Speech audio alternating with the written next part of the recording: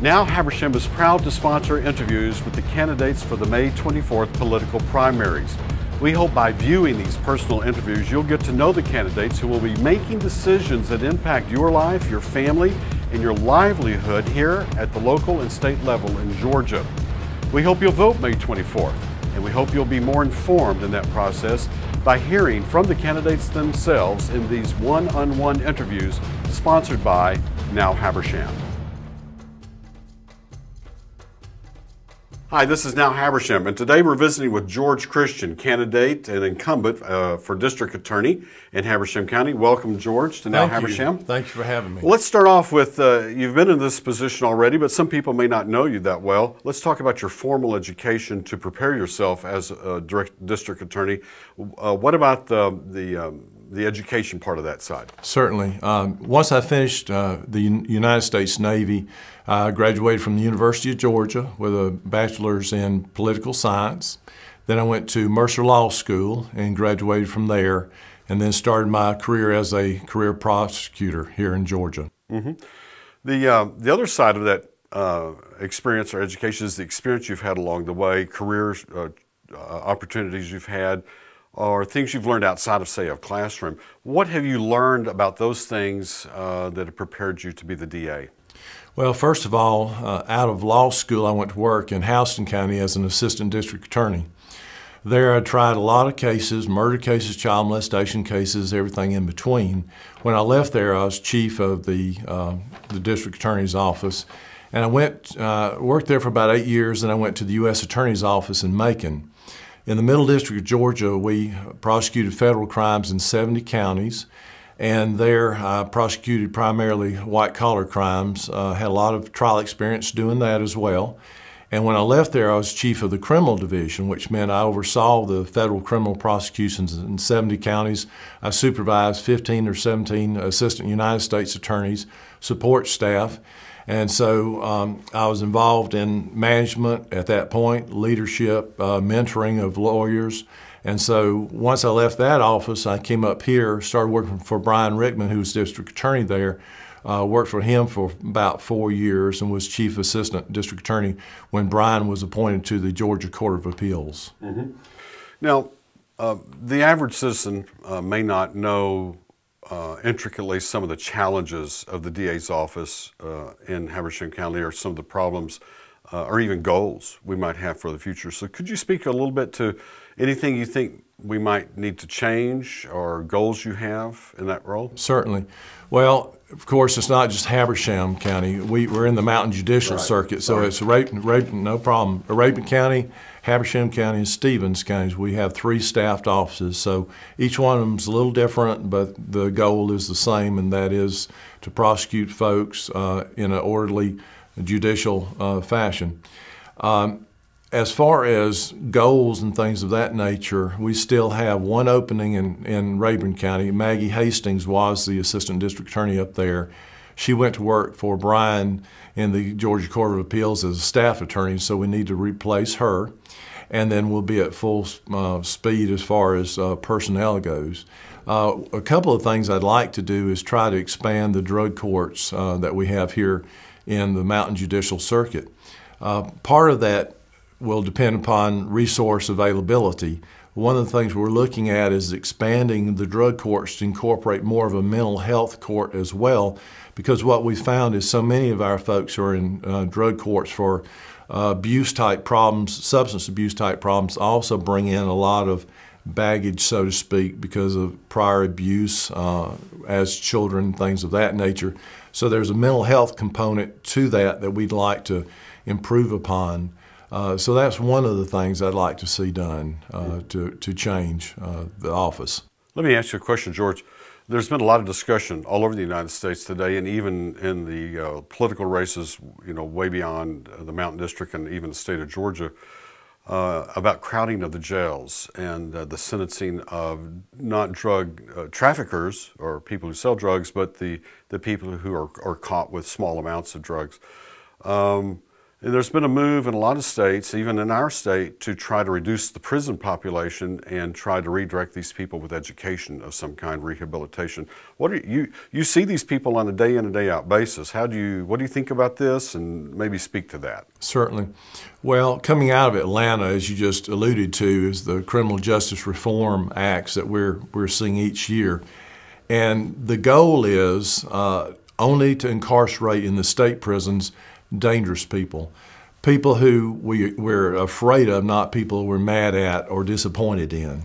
And so in our circuit, as in most circuits around the state, people who are using drugs, people who are committing property crimes to commit drugs, are the bulk of the cases that go through our court system. And so the best way to address those is not by sending them to prison because they don't come out rehabilitated or cured of their addiction, but is to try to have the accountability type courts where they learn to deal with their addiction, come off their addiction.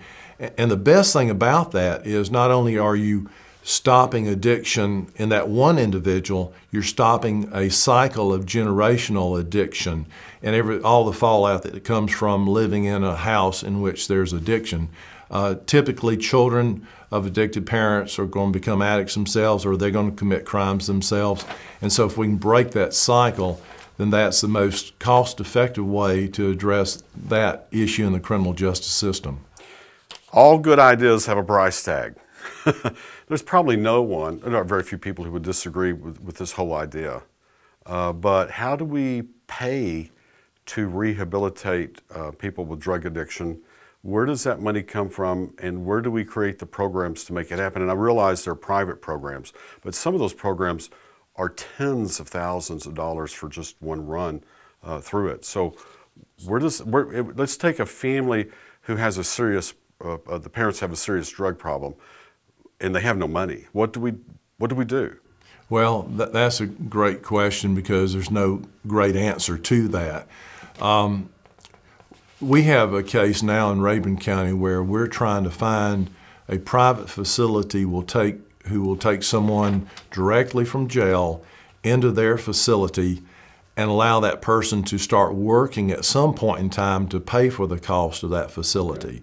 Now, there's some of those, but then there are the really expensive ones that you're talking about. And the success of them depends upon not only their program, and you need an evidence-based treatment program. It can be either with a religious background or not, but in any event, you need a good structured program in order to reach the people who are there to be treated for their addiction. But the other kind of side of the coin to that is people generally are not going to readily accept and take on treatment until they're ready for it. We use a term, and you've heard the term I'm sure used before, until they hit bottom. And sometimes when you force somebody into treatment early on, when they're not ready for it, you're just hitting your head against the wall. In terms of cost and where that comes from, the governor has been really good about putting taxpayer money into the accountability courts and helping to expand those. One of the things they're doing in conjunction with that is keeping track of the success. Nationally, what we understand is that the repeat offenders are less who go through accountability courts than if you put them in prison. So the whole idea is it's cheaper to go through accountability courts, things of that nature, than it would be to send people to prison. I think it'll be 5 or 6 years down the road before we'll have any good statistics from the state of Georgia, but we're hopeful that they'll mimic what we found nationwide, and that is that accountability courts work and they're cost efficient. Mm-hmm. Now, you work closely, you have worked closely and would work closely with the sheriff's office, the law enforcement of our county. And that election is also being held right now, and you were at the event the other night. So what kinds of things, general things, would a good district attorney look for in a good sheriff? In other words, what you have to work closely with the chief law enforcement officer of the county. What do you look for? What kind of personal qualities are important? Well, I've been doing... I'm not asking you to speak to any candidate. Certainly. Just generally, what do you need? What makes your job better? As a former ADA in Houston County, as a former federal prosecutor, and also as a prosecutor here, what we look for is integrity. That's important. If you have integrity, I think everything else will come into play. All the folks are competent. Anybody can learn a job, but you need that integrity, that strong moral foundation at the bottom. Of course, training, education helps, but experience is important as well. But you have to have integrity and honesty and openness at the foundation, and everything else will come to fruition on its own, I believe. Mm-hmm. I have a real poignant question for you, George. We don't really know each other. We've met a couple of days, and I've listened to you speak, and I've gotten to know you a little bit better. So I have a personal question for you. Certainly. I get the feeling that if you were a full-time practicing attorney, you would be very successful, and I guess you have been also as well. But as the DA, you know, you have a salary and you have the job. Why do you seek a job like this? Well, I've been in public service my whole life. Mm-hmm. After I got out of the Navy, I was an ADA, Assistant United States Attorney, and then I worked for Brian for about 4 years. And I love the work. I feel like we help people. You know, as an ADA or as a district attorney, you're closer to people than you are when you're a federal prosecutor. It's a completely different ball game. Some similarities, but different. But as a state prosecutor, you can really have an impact on individual lives and help them, and you have the sense of being part of the community and helping people, and that's what I enjoy doing. That's just what I feel like I'm here for. As an incumbent, you've already fulfilled this job, and you're looking to do it again. How, speaking for the future, how will the Mountain District be better with you in that position? Well, that question in and of itself suggests perhaps that any former regime wasn't the best, and I certainly wouldn't want to. I'm not associated. I know. Brian Rickman did a wonderful job. He created so much goodwill in the communities that we serve. I believe that my background from the experience of prosecution, mentoring young lawyers, being involved in people's lives, being very close to victims for my 30-plus years of prosecution, my love of people will lend itself to creating a very good district attorney's office. We have a great staff. I think of them as a family. I want to build the trust and love, you know, in that family, and then spread it among the law enforcement agencies here, not only in Habersham but Rabun and Stevens, and then expand that to the community as well. We've been visiting with George Christian, incumbent for the Mountain District District Attorney, and George, we wish you best of luck. Thank you. This is Now Habersham, and today we're speaking with Bruce Russell, a candidate for District Attorney of Habersham County. Bruce, welcome to our program. Thank you for having me. Well, let's start off with your formal education, schoolwork. Let's tell us about the things that have an impact on you as a District Attorney from formal education standpoint. Well, from a formal education standpoint, I grew up in Rabun County and went to Rabun County High School. After Rabun County High School, I went to the University of Colorado, and I had degrees in political science and economics from the University of Colorado. I went into the United States Navy after college, and spent 6 years in the Navy. I started out in the Navy as a military policeman, and then later on when I went to sea, I was a security team leader for a security detail for a search and seizure team. So that's also quite a bit of law enforcement experience there, enforcing the law on the high seas. After I got out of the Navy, I went to Mercer Law School in Macon, Georgia, and I graduated from Mercer with a law degree and a certificate in legal writing from the writing program there at Mercer. Let's talk a little bit about informal education and experiences or job work that are related to your job, would be related to your job as a district attorney. What can you tell us about those things in preparing you for that job? Right. Well, I've done I've been a criminal defense attorney in Raven County, Habersham, and Stevens. I've also done some work in DeKalb and Cobb counties as well. I think the role as a defense attorney is very similar to the role as a district attorney, and I feel like just my experience in the criminal justice system, representing clients, has prepared me well to step into the role of district attorney. Even though it is kind of switching sides, so to speak, it's not a big leap to go from the defense side to the prosecution side. What would you say are some of the challenges facing the DA's office here in Habersham County? I think the biggest challenge for any district attorney is going to be managing the caseload. And those caseloads, they grow larger and larger every day. And we just have to attack that caseload with leadership at the top and trying to make sure that all of the staff, all the other prosecutors have the resources that they need in order to go forward and keep that caseload from overwhelming them. I know you know this as just being an attorney, but also in the media. All over the country, there's been a move in the past couple of years to sort of stop the flow of nonviolent, drug offending, guilty citizens into the state prison system, and to, in fact, find a way to rehabilitate them seriously. And not just a short program, but to get them back into our society off drugs, because it impacts their family, particularly if they're a parent.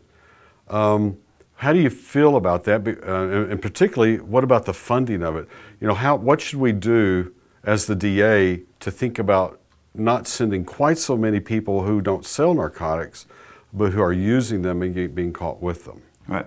Well, to answer the first part of your question, in the past it has sort of just been a very cursory type program.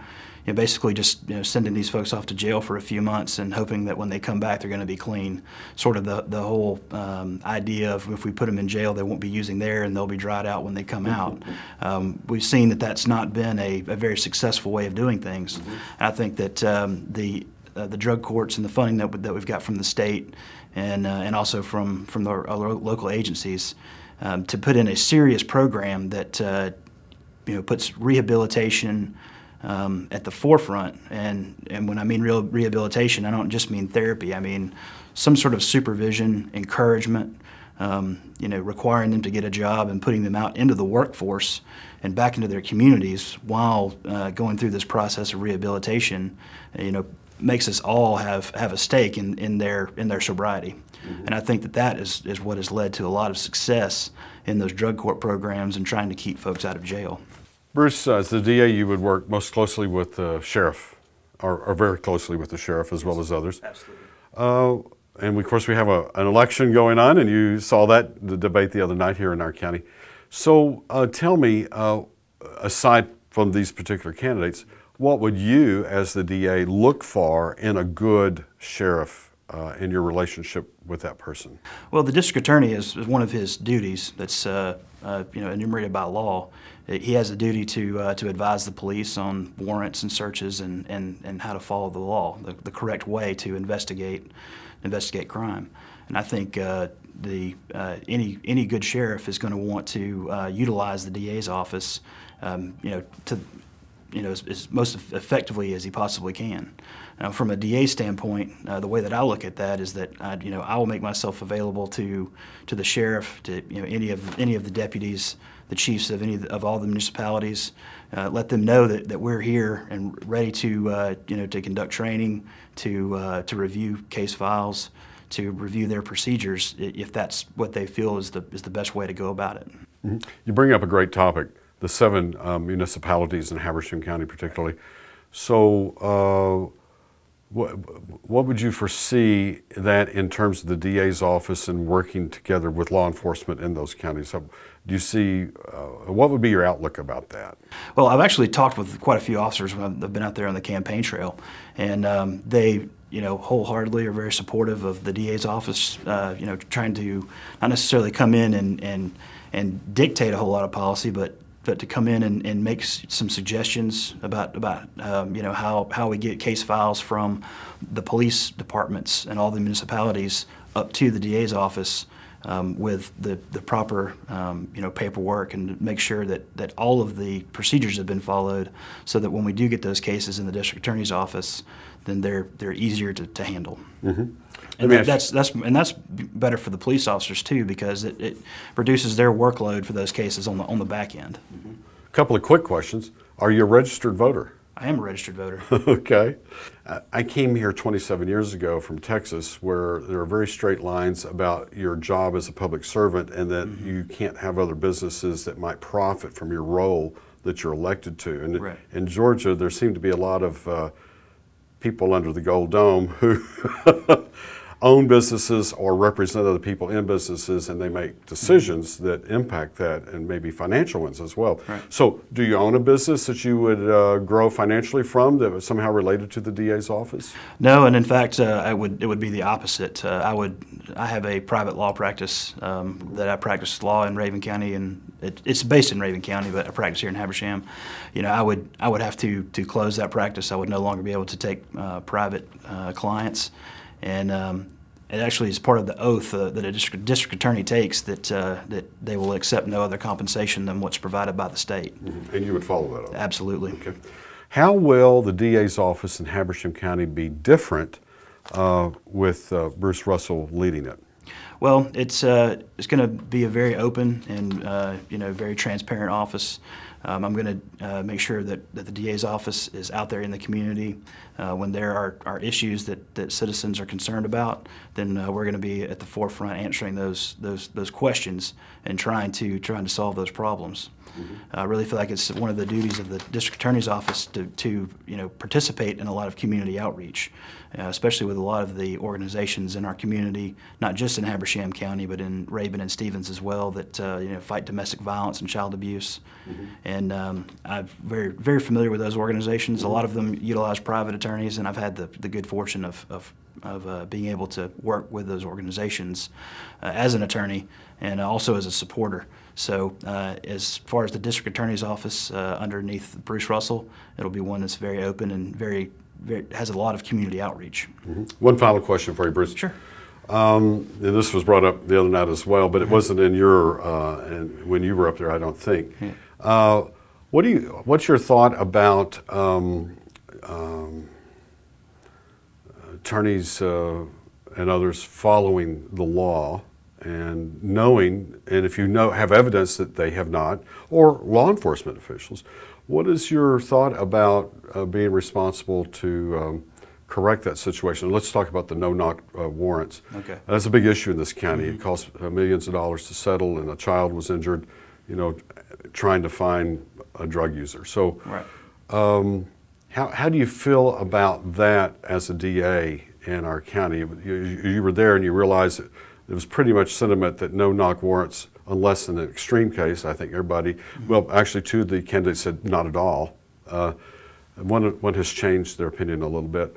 No-knock warrants are, that's a serious situation when a no-knock warrant is called for. And from my own personal opinion, I don't believe that no-knock warrants should be used very frequently. I think that I wouldn't say that we would never have to use them, because you can't, none of us have a crystal ball, and none of us can see into the future and see exactly what circumstances might prevent themselves. But as far as a standard procedure within the DA's office, I would definitely discourage the use of no-knock warrants in this part of the state. We've been visiting with Bruce Russell, a candidate for the district attorney in Habersham County. Bruce, good luck to you. Thank you. We hope you've benefited from these interviews sponsored by Now Habersham. And we want to remind you, be sure to vote May 24th.